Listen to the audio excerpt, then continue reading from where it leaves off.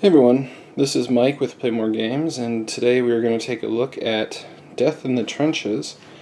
So this is the game all set up. So this is just going to be a short overview of the turn 1 setup, maybe talk a little bit about the game before I actually start playing it here. So we are all set up, and as you can see, let me pull back a little. It is a table hog. So even at 22 by 34, and I'll zoom in later, you have the bulk of the action on the western front here. You have the Balkans, which, as the famous quote goes, produce more history than they can consume, and you have the very lonely German, I believe historically this was the 8th Army at Königsberg, surrounded by Russians. And over in the Near East, you have the Ottoman Empire, which I think they use Ottoman Empire, Ottoman Turkey, Turkish. You have, of course, Armenians represented as well. You have the territory here in the Persian Gulf. I forget which invasion this was, but it's one of the first cards you can play in Pursuit of Glory, and setting this game up made me want to get out Pursuit of Glory. Pursuit of Glory is a game that I love a lot, and I think it exceeds the original Paths of Glory, but I suck at it. I'm pretty bad. I've never won.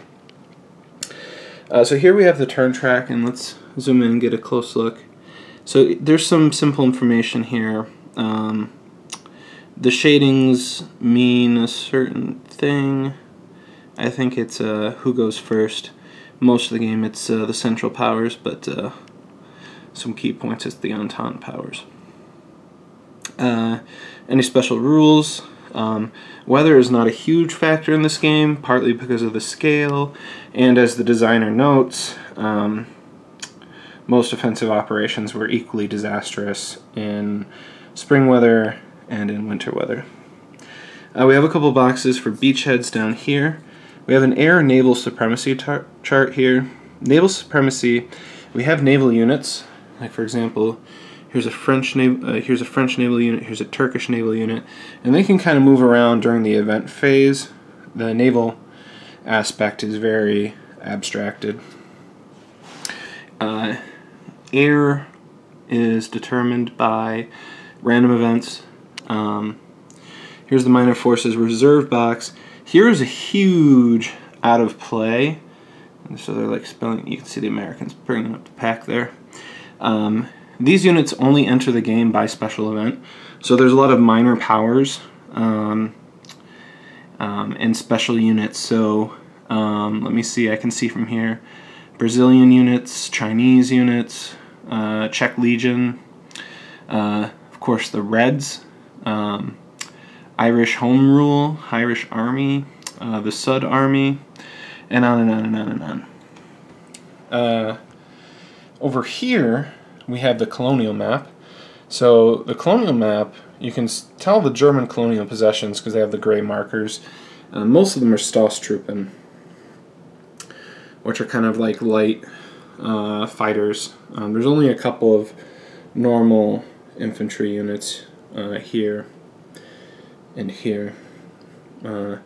We have some of our colonial forces here, more colonial units here. We have India represented here. Here we have the battle board, and I will come back and talk about that in a minute. Here we have a markers track, and we have available units that are able to be built in these 3 boxes here. We have tons of trackers here. Each army has an intrinsic value. Let's just pull one here. This one has a strength of 3 and a fortitude of 12. When you're in combat, you're using both values simultaneously. But armies can have a certain amount of divisions attached to it, and basically each division acts as a 1-1. So you have this army. This is the 14th Army, right? And if it's assigned 10 divisions, it would have a strength of 1322. And each side has a division limit, so Germans can attach 25 divisions. And you can use them to modify your strength, and then you can use them to take losses. So there's a Central Powers one, and you can see that a lot of the Turkish units have very small divisional attachments, while the Austrians and the Germans have much larger amounts of divisions attached.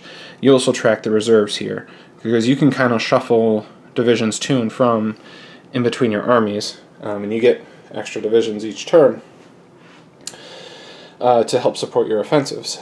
So here's the Central Powers one, and over here is the Allied Power one. You can see quite a few British and French start in the boxes here. We have these allocation markers here. More on those in a second. We have fort destroyed markers here. We have some generic markers that don't come into play just yet. Mostly these are done by event. We can see the mad legend himself, Lenin. So, Franz Joseph, rest in peace. Let's see. Do we have any other good ones here? Okay, so then each side has these special event trackers, and each allocation marker is one instance of whatever it is that you can use. So let's just take a look. This one here is covered up, but it's Krupp's. It's Krupp Works, the German artillery makers, and each one of those you expend in 1914, you get to add 20 firepower to an attack. So if we come back over here and we say that we have one of these armies here, the 8th has 20 divisions attached, and then we would go over here and find the 8th. It's somewhere in that stack. I don't want to mess it up. So let's say it's like 312, like some of the others.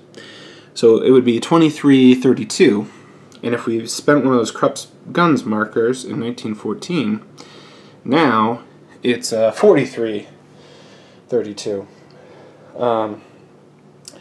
So basically, how combat works is you have a firepower value, all right?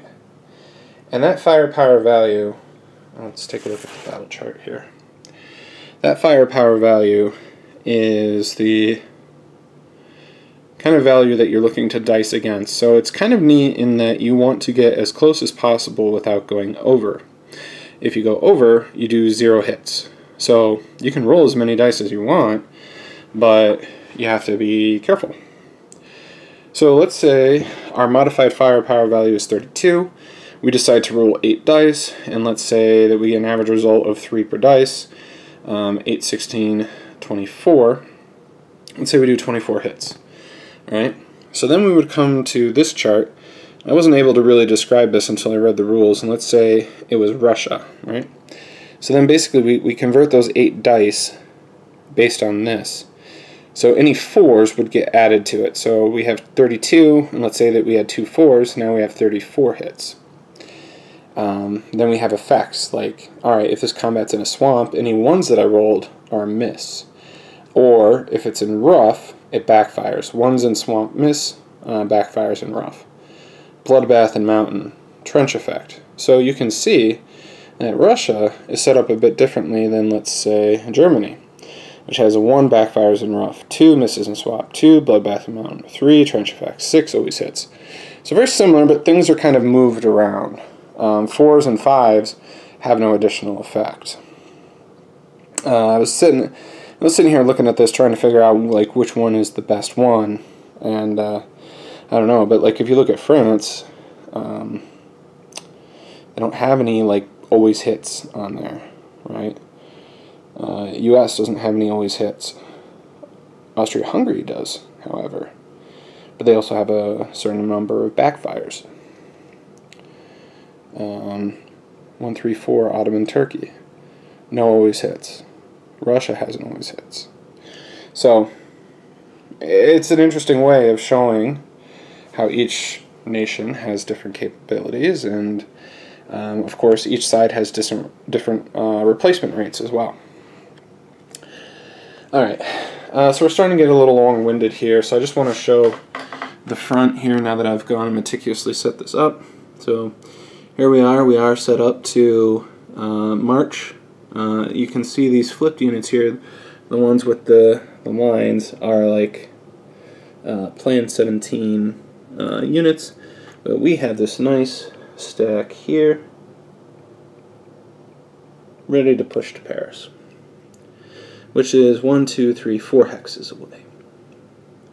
Which is really not that far when you think about it, but if we look at the Eastern Front, all we have is the lonely 8th Army, and they're in a position where they can get outmaneuvered. We have Russians in Poland, right? So we could go dun dun dun to Danzig, and now they're in trouble. So what do we do? Good question. I don't know what we do. We're gonna have to find out. There's a lot more that goes into the game. Yeah, minor powers, like for example, the Bavarians here are represented as a minor power unit. They have special stacking rules.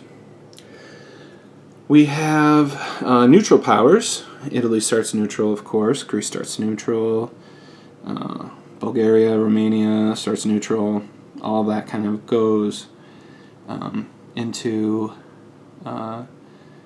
I mean, it depends on how it plays out. You have an option to arrest Putnik and not let him take command of Serbia, but that has consequences as well. We have Tsar Nicholas, who's convalescing in the Winter Palace. Of course, we have the Russian Revolution modeled in this game. Whether it will happen or not remains to be seen. We have, of course, the Lonely Brits. Do we cross the channel or do we not? To what extent do we protect our colonial possessions? One interesting thing is that the surrender cities in Egypt are for Great Britain. And in fact, I think this is the rule. If all the surrender cities in Great Britain are captured, Great Britain will capitulate, which makes a certain amount of sense. So basically the game goes until one side resigns, or to the end of turn 19, and then basically you add up the war aims. And the war aims are more or less based along historical lines, like, are the Germans in Paris? What's happening with Great Britain's colonial possessions? Are the Russians still around? Did the Reds kick them out? What happened between Italy and Austria-Hungary? Is Austria-Hungary still a thing? What's going on in the Balkans? So basically each side has war aims, and there's not a ton of surprises there, but in any case, it encourages you to play along historical lines, but with the number of events there are that are modeled, it doesn't necessarily have to flow along historical lines. So, it's very interesting. I'm going to take a look, or I'm going to get started, and I don't know if I'll do a turn-by-turn, at least for the physical copy. I mean, I might when the Vassal comes out in 6 months or so. I know Compass delays those. So of course, support your physical releases, but it definitely makes it easier for me to play these games on Vassal. So, but anyway, that's neither here nor there. This looks like another excellent production from Compass Games. They're on a bit of a tear recently, a lot of good ones coming out. So, I hope you enjoyed this look at it. I went on a little bit longer than I meant to, but that's just who I am.